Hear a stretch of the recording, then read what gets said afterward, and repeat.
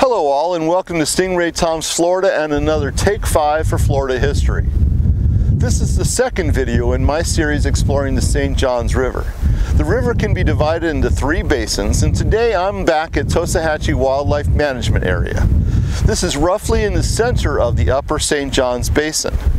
The terms upper and lower can be confusing, but the upper part of the river system is where the headwaters are, and the lower is where the outflow occurs. The St. Johns is 310 miles or 499 kilometers long, and the upper part is just under 1/2 its overall length, running from the Fort Drum Marsh in Indian River County to Lake Monroe, which lies between Seminole and Volusia counties. With a population of nearly 22 million, it might be hard to believe that you can find a lot of natural areas in Florida, but that's one of the charms of the St. Johns River. After decades of exploring the state, I can say I've been in the middle of nowhere many times, and often it's in the vicinity of the St. Johns. In fact, nearly the entire run of the river is tucked away from any real population centers, until you reach Jacksonville at the end. The river begins in Indian River County at the Fort Drum Marsh. This begins roughly between the city of Vero Beach near the coast and on the shore of the Indian River, which isn't a real river, by the way, and Yeehaw Junction, a small settlement near the intersection of the Florida Turnpike, U.S. Route 441, and Florida Route 60. Fort Drum Marsh is a wetlands that's partly a state conservation area and a wildlife management area. It's open to the public and contains a few ponds and a whole lot of wetlands. The northern edge of the marsh is technically State Route 60, but that's not the edge of the wetlands. They continue on the other side of the road and reach north until the first lake and the real start of the St. Johns as an identifiable river. The tiny streams that enter Blue Cypress Lake give themselves over to a lake of 10 square miles or 26 square kilometers. Interestingly, even though it's the start of the river and therefore might be imagined to be nearly inaccessible, it's a lake that's easy to get to by car. It's only 11 miles or 18 kilometers from an on-ramp to Florida's Turnpike. On its western shore is a small community and Middleton's Fish Camp, the southernmost fish camp on the St. Johns. This makes Blue Cypress an excellent tourist spot to see aspects of natural Florida. You can take airboat rides, go fishing for Florida largemouth bass, hop on a slow pontoon boat to see ospreys and eagles prove how much better they are at fishing than humans, and see gators show a lack of concern that you're passing by. Of course, as we head north on the river, there will be many other opportunities to experience all that, but I'd like to think it's extra special on Blue Cypress since it's really just a low spot in the wetlands which births the St. Johns River. At the north end of this vaguely kidney-shaped lake is a canal, ramrod straight and heading due north. This is officially the St. Johns. For various reasons, primarily flood control, the state wanted to have a solitary channel that was carved into what is still the wetlands that began a few miles south in the Fort Drum Marsh. When you look at this area on a map, it's pretty easy to notice that the canal runs directly west of a rectangular reservoir, nearly the same size as Blue Cypress. Notice that the St. Johns, the canal, doesn't enter the reservoir known as Stick Marsh. This continues to be part of the flood control work of the state, under the administration of the St. Johns River Water Management District. Stick Marsh is connected with the Fellsmere Reservoir and Recreation Area. This is a popular fishing area. On any day, nearly 100 bass fishing boats can be spotted on these marshy, interconnected bodies of water. From there, the canal continues north until due west of the small town of Malabar in Brevard County, the St. Johns is allowed to split. partly continuing due north as a canal, but also to the northwest as a fairly natural channel through the marshland until it reaches a lake that has a reputation larger than its size. Named Lake Hell and Blazes, it's occasionally listed as the headwaters of the St. Johns, though clearly it's not. That name, which is sometimes given a G-rated version, Lake Hell and Blazes, is probably 90% of its fame. As easy as it is to drive to Blue Cypress Lake, it's impossible to get to Hell and Blazes except by small boat. It's said that the name is directly tied to its lack of accessibility, but since it was known as an excellent fishing spot, people were willing to spend the time to get there. Prior to the 1970s, the lake was larger, but agriculture encroached onto the wetlands and canals began to drain Hell and Blazes. Heavy rainfall would wash heavily fertilized water from the nearby farms into the lake, and it didn't take long before the fish died and invasive hydrilla and water hyacinth grew out of control. Today the lake might truly be accurately named. Not only is it hard to reach, few even want to end up there. Continuing north, we reach Sawgrass Lake, yet another now polluted body of water which is located just south of U.S. Route 192. I touched on US 192 in this video. The highway runs east to west, ending in the middle of the state just west of Walt Disney World. This makes Sawgrass Lake and Camp Holly, the second fish camp on the St. Johns, one of the easiest spots of the St. Johns that Disney vacationers could visit. This part of the river is no longer a canal, and while there are additional tiny channels in the wetlands, it has grown into a real river. Too shallow for large boats, of course, but it's no longer so narrow that it feels mildly claustrophobic.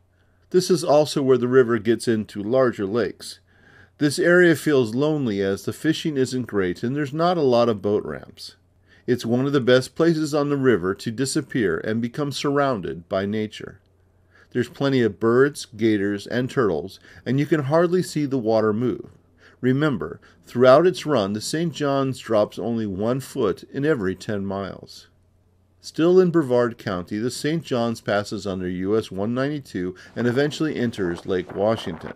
It's a bit smaller than Blue Cypress at nearly 7 square miles or 17 square kilometers. It's roughly oval and lies directly west of Melbourne. Indeed, it's only 1.5 miles away from Interstate 95.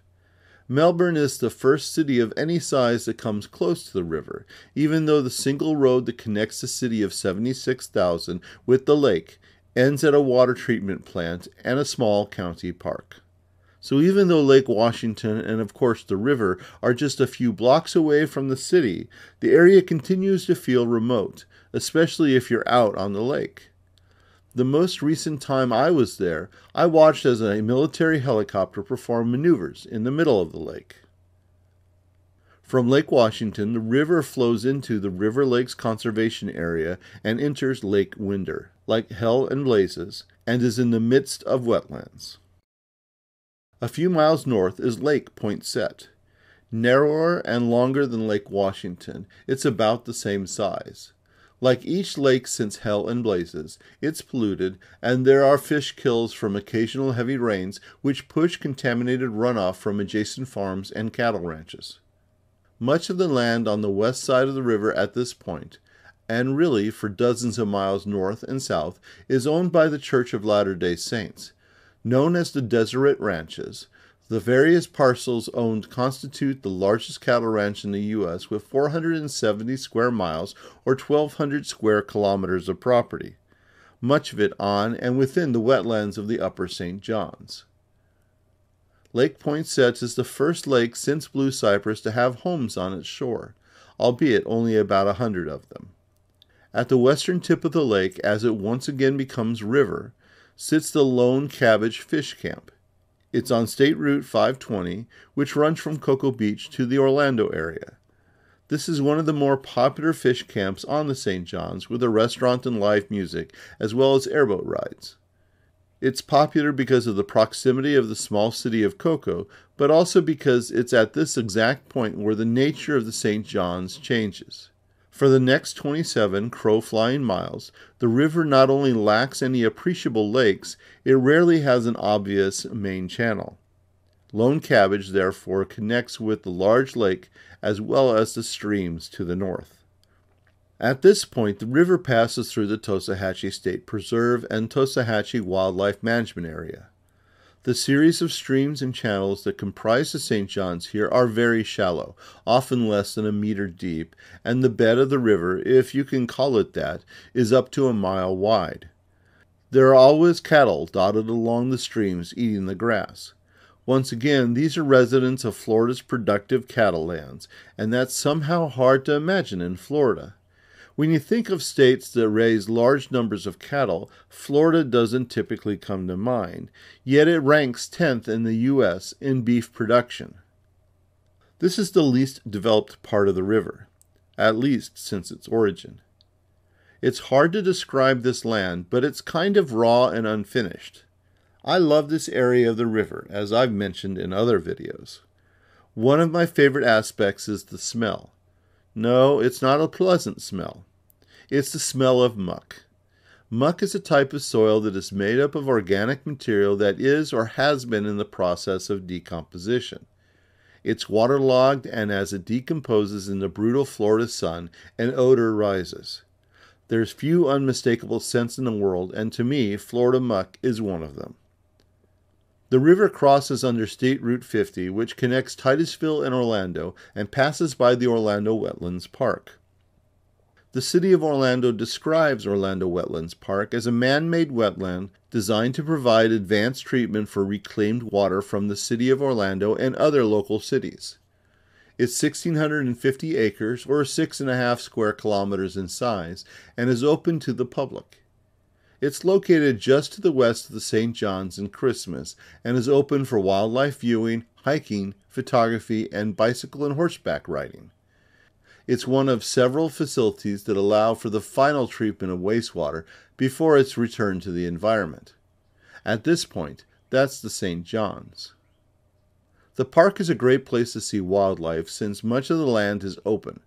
Brush and forest are kept under control so that the city employees who manage the site can keep tabs on how water flows between the ponds.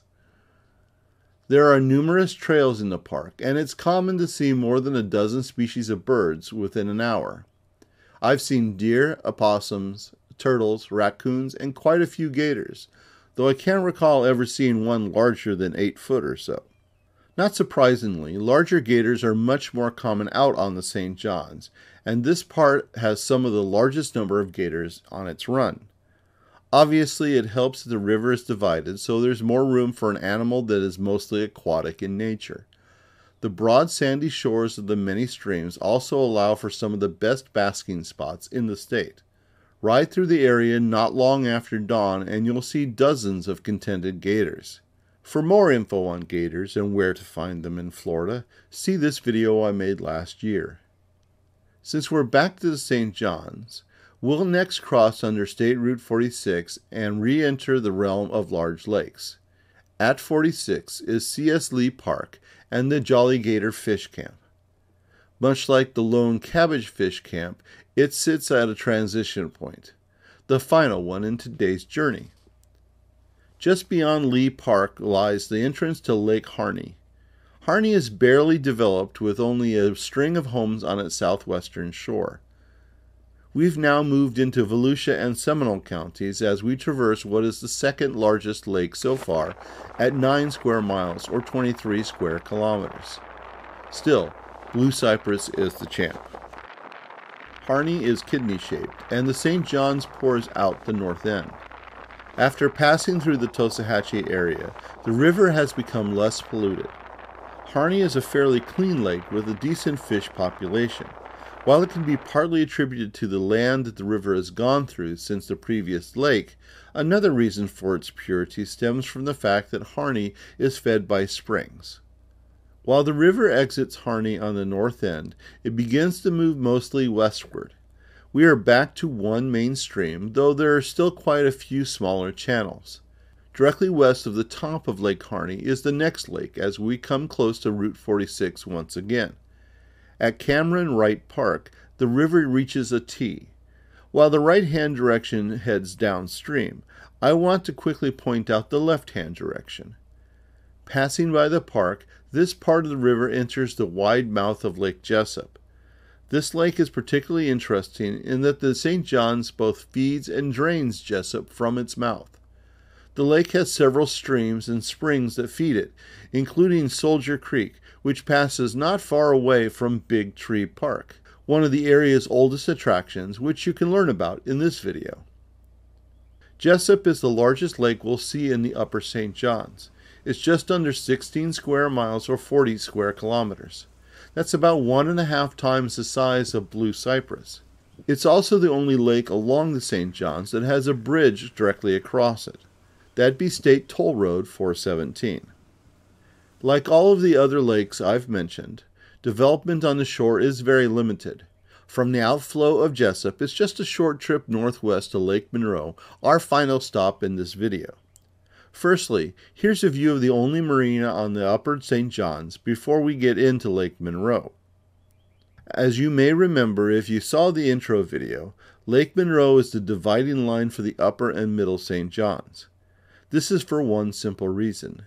Lake Monroe is the most southerly part of the river to have been navigable by steamboats that travel the St. John's. I'll cover Lake Monroe and of course the city of Sanford in the next video in this series.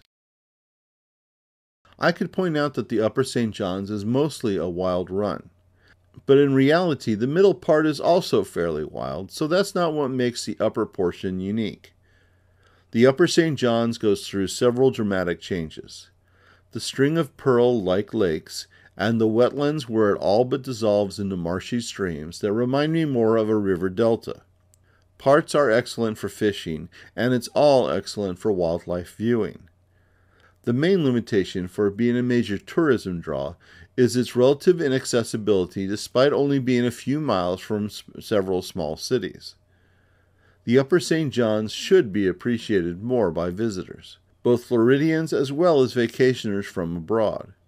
Of course, it'd help if the state would finally invest in cleaning the area up and protecting more of the fragile adjacent land. There's no question that this part of Florida's greatest river is beautiful and awe-inspiring, though too few people appreciate it as such. Thank you once again for watching this video. If you enjoyed it, please hit the like button and subscribe to my channel to learn more about Florida's tourism history. Stingray Tom's Florida, traveling through time around the Sunshine State.